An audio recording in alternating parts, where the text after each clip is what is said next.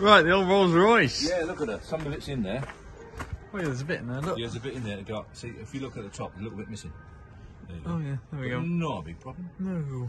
Now she's she's a division. Now she's a sporting. She's an owner's sports.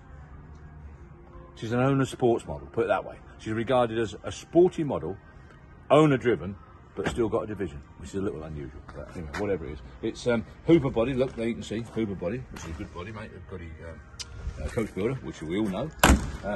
She's a Wraith, so she's going to be what, 52, 3, 4, something like that. I can't quite remember without looking at the paperwork. We've got the mascot safely down there. She wants some paintwork, as you can see. Just been shipped over from Oz. Hence the shopping number plate. Yeah.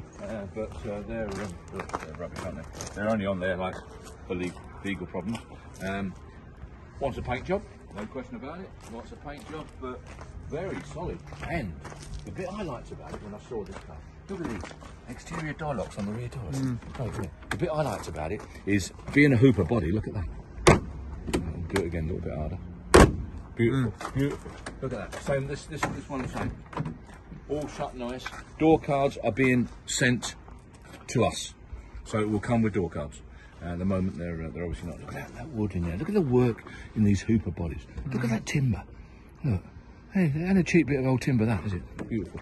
And so there you go. So basically, clean it up and use it as you like, if you know, as it is, if you want. But really, it warrants a paint job. Really, make a nice car of it. Just come in, as I say, really for March auction. I don't know whether we're going to put it through February. If we can manage it, we will, but it's really for March, in all fairness. So I don't think it'll get through this sale. So do come and have a look whenever you want, by which time the door cards will have arrived and such like. Perfect wedding car, absolutely perfect. Starts and runs lovely. I started it up the other day and drove it in here. So lovely, sweet engine. I know the wedding market's on the floor, and we know all that. Nice interior as well. Look at that lovely interior. That's really important, isn't it? So spend some money on the door cards, fine. Headlining, not a big job.